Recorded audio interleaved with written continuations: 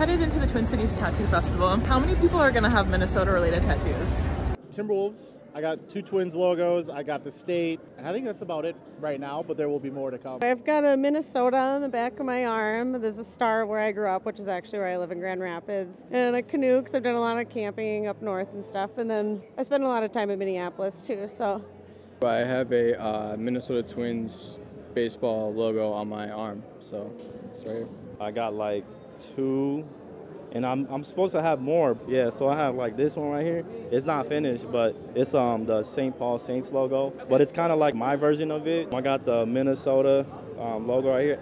All my siblings actually have it. I tattooed every one of them on them. I have a milk thistle that I have because I'm a forager, and it's one of the medicinal plants that grows natively here in Minnesota. Do you have Minnesota-related tattoos? We do not. We live in Minnesota, but we're not ready for the Minnesota tattoo just yet. Period, that part. When will you feel ready? Give me a couple of years. I definitely might put a tattoo of Minnesota symbol and stuff. After a few shots, maybe. It would probably be the state flower. The flower and the loon. Yes. I know you lying. On my soul. I know you lying.